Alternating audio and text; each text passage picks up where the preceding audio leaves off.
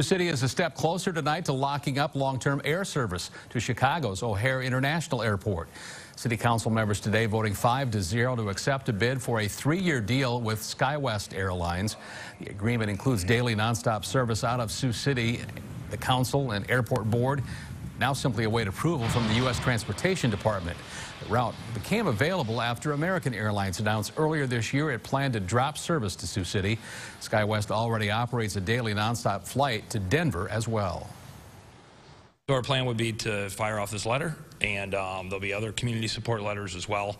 Then we'll wait for the DOT to make their decision, and soon after that, whoever they decide would start serving the market in lieu of American.